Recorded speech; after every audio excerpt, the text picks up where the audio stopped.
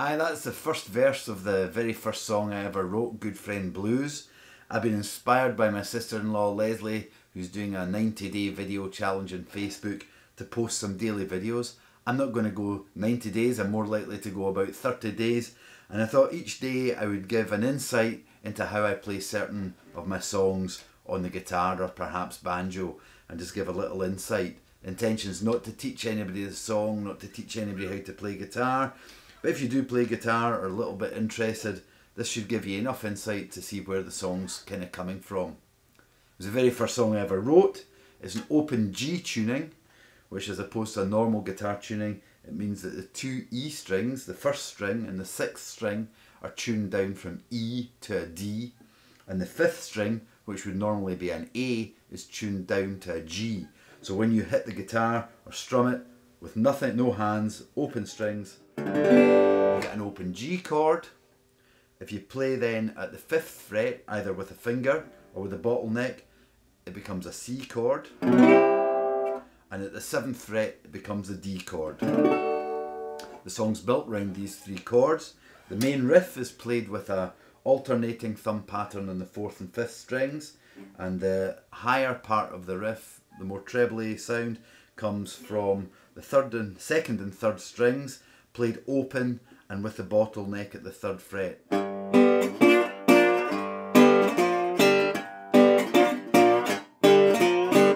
For the rest of the song, while I'm singing on the C and the D chord, I play just with my fingers, and it's like a 12-bar shuffle. C at the 5th fret, D at the 7th fret.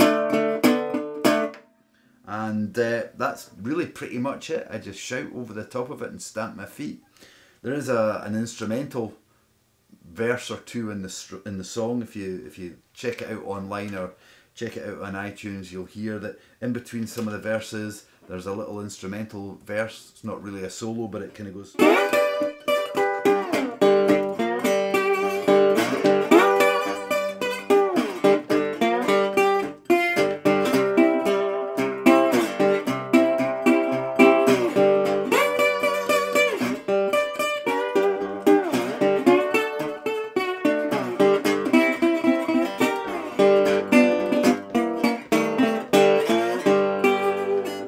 That's basically using the 12th fret G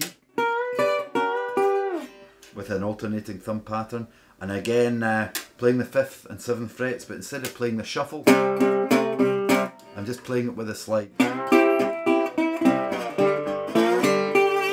And in between there's a classic Delta blues riff in G connecting the whole thing, which involves the 3rd and 4th string at the 3rd fret and then the 1st string at the 5th fret.